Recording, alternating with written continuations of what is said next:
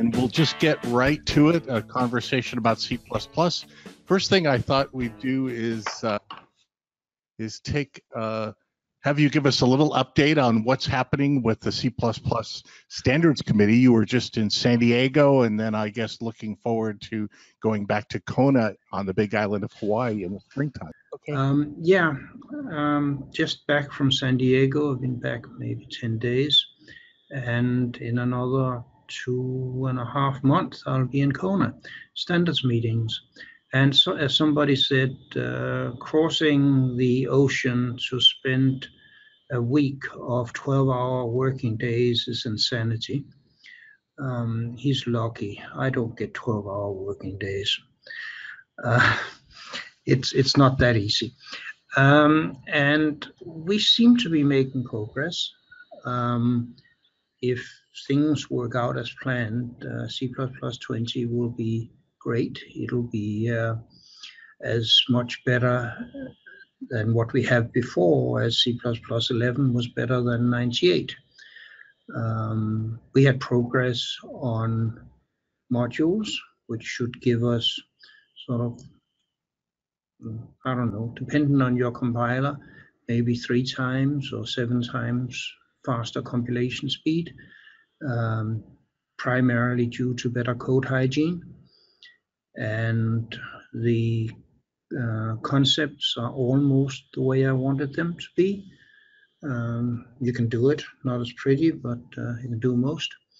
And what else have we got? We got ranges, which infinite ranges, and now finally I can say sort of v rather than sort of v.begin, v.end. We've taught the standard library to actually understand a range as something that has a beginning and the end. And if you give it something that has a beginning and the end, it will take it, like v for a vector.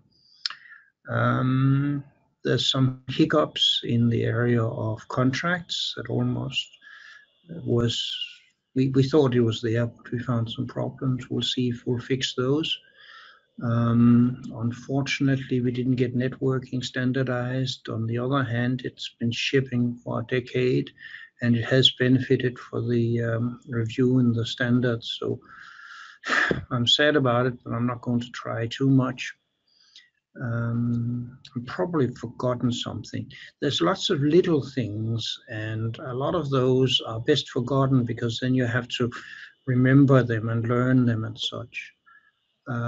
The work on compile time evaluation has finally found a target, an overarching motif. It's not just a set of facilities anymore. It adds up to support for fairly general compile time compilation and building up towards support for static reflection. So this is major stuff. Yep. And some of the things fits into my hope of basically making the use of C++ simpler. That is, you can't make the language simpler because stability over decades is a feature. It's one of the reasons people use C++. Their old code works, old as in 10, 20 years ago, and that gives people hope and reason to hope that their code from today will work in 10, 20 years. This is a feature, and it's a feature that new languages have trouble getting, so they can be simpler, but by simplifying, by improving the foundations of C++, we can simplify the use. It is really simpler to say sort of v than to sort of begin, end.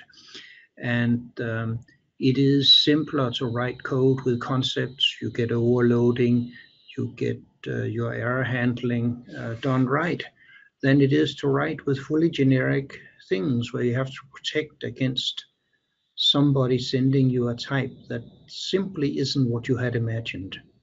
Now you can state what you expect, and you can have the compiler enforce it. This is good stuff. It simplifies use. So not a simpler language, but one that you can say things more simply in and that compiles faster.